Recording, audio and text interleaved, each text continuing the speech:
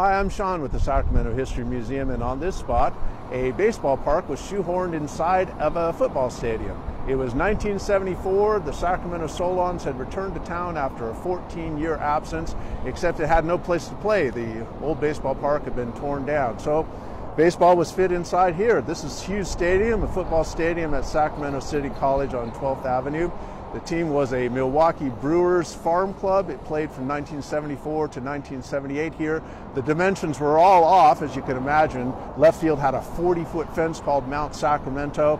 It was a home run happy place. In the first season, in the first 5 games, 51 home runs were hit by both teams, and in the first 13 games, 93 home runs were hit. And still in those seasons, someone from the Spokane Indians managed to throw a no-hitter.